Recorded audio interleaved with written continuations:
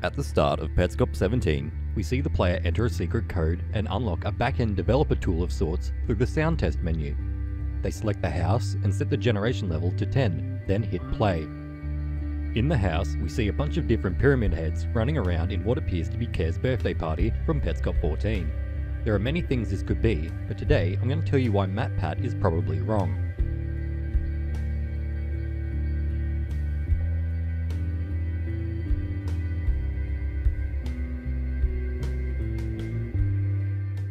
Now, as per my last video, I've theorized that these pyramid heads are all separate recordings happening within the house, with the pyramid head denoting a recording that is happening but isn't selected, and the guardian head is a recording selected to be the player.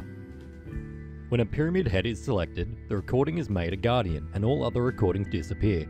But why do they disappear?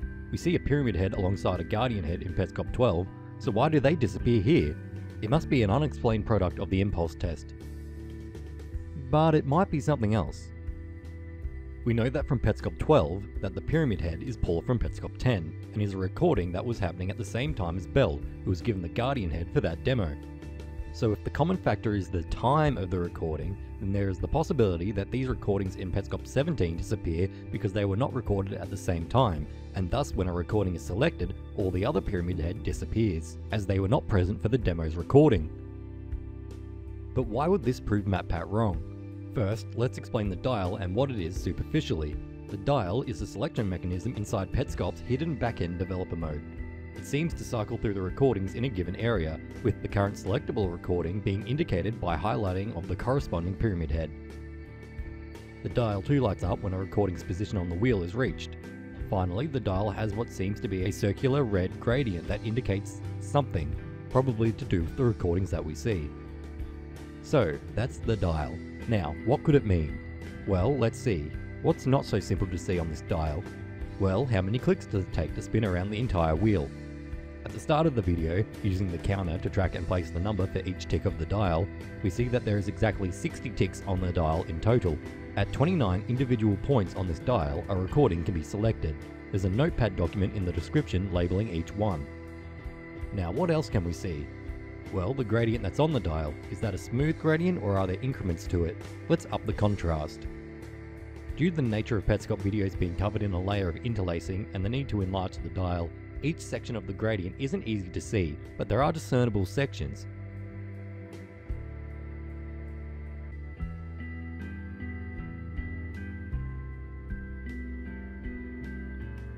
There seems to be 12 different sections.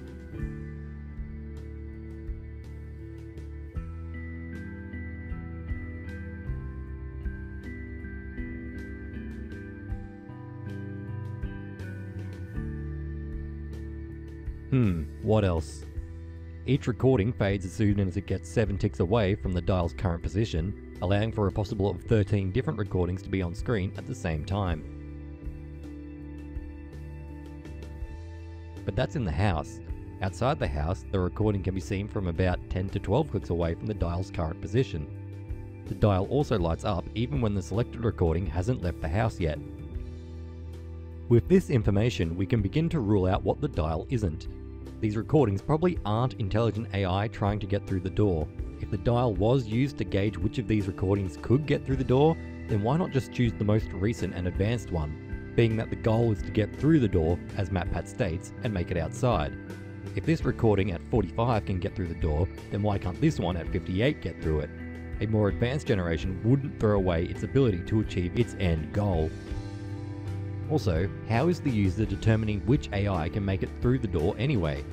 45 was the one that exits the house, and it was standing still the entire time. The only other recording we see exit the house is 35, and it was doing this. So what could it be? Well, as some of you might have already figured out, this dial has 60 different ticks and 12 different shades of gradient, which makes it very similar to a clock with 60 seconds, 12 hours, and these 3 hands. Another point of correlation for the dial being a clock is the recording that's selected to be carrier marks, assumed to be care, is in fact situated at point 45 on this dial. Now, I made the mistake when counting each tick, as I attributed the lighter part of the gradient to be the lower end of the dial, and thus started counting from 1 there. But if this dial is a type of clock, then I should have started counting clockwise. And where is point 45 on a clock? At 15 minutes. If this were a clock, and if this line under the arrow counts for anything, then it's possible the time that this recording was chosen on a clock would be 6:15, the exact time Care A was kidnapped in Petscop 11. So this recording, chosen to be Carrie Marks aka Care, was situated on the dial at 6:15, and was then told to retrace its steps outside the house to find out what happened to them. Seems pretty coincidental, but the idea that the dial is in some way manipulating or scrolling through time is given more validity if my theory about their pyramid heads holds true.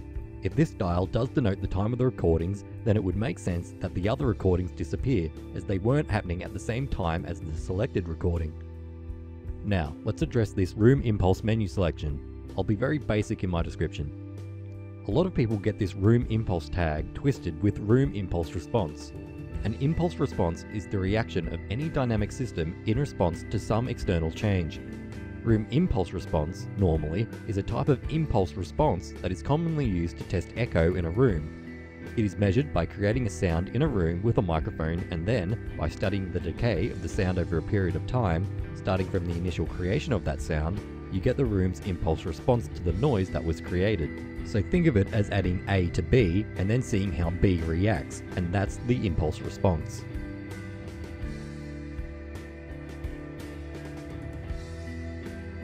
However, this room impulse response isn't measuring sound. If it were using some form of radar or sound-based sensing, pseudo or otherwise, we can imagine that the later recordings, either being in the very red or very white of the dial, would be very close or very far from the source of the sensor respectively, i.e. this cake and balloon. But they aren't, they're scattered randomly through the house, so it's not measuring distance, which is what the sound would be used for. The only thing that would make sense in terms of an impulse being made and the room reacting to it would be this dial adjusting something that was unique to these recordings, such as the time they were created. We know that the dial's imitating some kind of impulse response as we see these recordings decay as the dial moves further away from them, with only hints of them being picked up by the system after 5 clicks on the dial away. But in the end, what do I mean by measuring the time of the recordings? Honestly, I'm not sure myself. I say it's the time that they were recorded, but what does that mean in terms of Care being at 6:15? The truth is, I don't really know. It is some sort of time, significant moments, dates, etc. that this dial is adjusting to select these recordings, but I'm just not sure what. Now, here are some theories that might explain some other things. The term generation, to me at least, is the build of the current level in Petscop. So when generation 10 is selected for the house, the build of that house is set for the 10th generation, which happens to be Care's birthday. But why did the person controlling the game make it generation 10? Well, in-game we know that Care's birthday happens the day after she went missing from both the school and the house, which happened on the 11th of November. So they choose the build in which a recording of Care has run away from the area they're trying to find to the house. Now all that needs to be done is to retrace her steps. But why did they need the recording outside of the house? Why not just start inside? Why not cast a spell there? It's Generation 10 inside the house, but outside the house seems to be a very different story, though it's not immediately apparent. Why can we only select the recordings 45 and 35 outside of the house? Between 45 and 35, there are the recordings 37 and 38 in the house. 38 stands here the whole time, and 37 runs to this corner again and again. So why couldn't they leave? Or why couldn't they be selected? The answer may lie with the recordings 57, 31, 20 and 15. We see them running at the door here,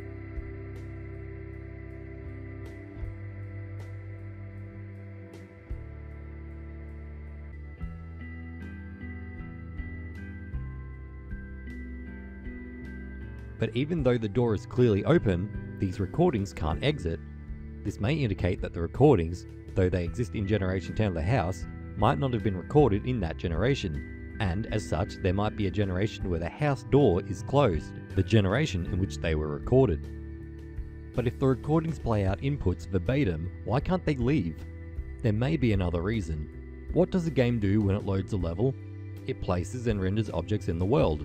What do these recordings do? They repeat inputs. So why would a game place and/or render objects for a recording that isn't being watched and no one cares about? Simple, it wouldn't. The game may save on memory, canonically at least, by disallowing non-controlled recordings from leaving stages via the loading zones, thus preventing it from having to track them and load other environments, and allows the player to have a corralled section of recordings to choose from. So the reason we don't see 37 and 38 outside is because either the door is closed and they couldn't get past it, or they just never made it outside. But that doesn't explain what all these recordings around 35 are doing, because they seem pretty close proximity-wise in terms of the dial to 35. If they're not 37 and 38, what are they? It's another thing that I just can't explain. But then, what is this guy who's controlling the game looking for if it's not a recording that can exit the house? Well, it seems as if the person controlling the dial also has control over the recordings once selected.